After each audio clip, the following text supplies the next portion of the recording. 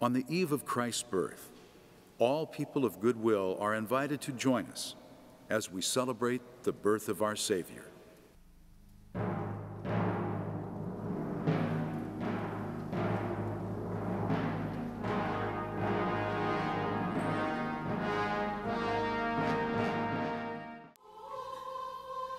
This year, Pope Francis has called all Catholics to experience anew the joy of the gospel and to share that joy with others. In the words of Pope Francis, the joy of the gospel is for all people. No one can be excluded. That is what the angel proclaimed to the shepherds in Bethlehem. Be not afraid, for behold, I bring you good news of great joy, which will come to all the people. On this Christmas night, we touch once again the source of this joy, Jesus Christ, born among the poor in the stable at Bethlehem.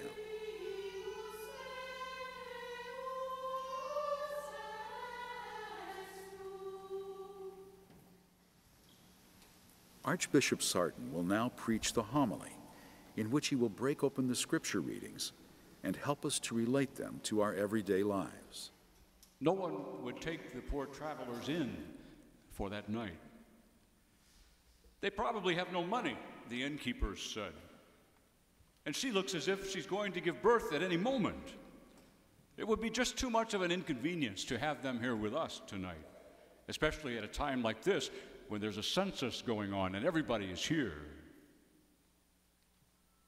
And so, since no one would let them in for the night, God set his table to feed his people in a trough where animals came to feed.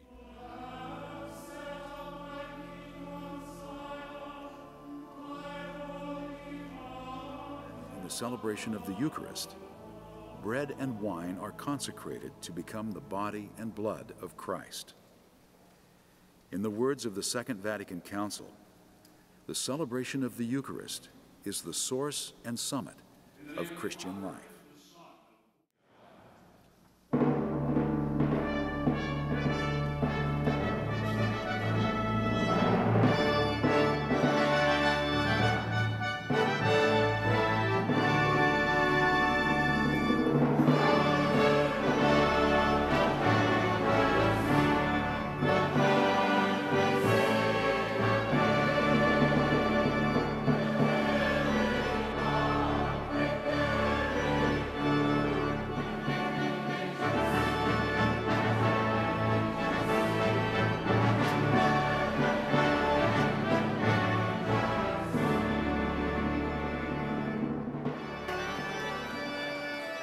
May you and all who are dear to you have a blessed and Merry Christmas.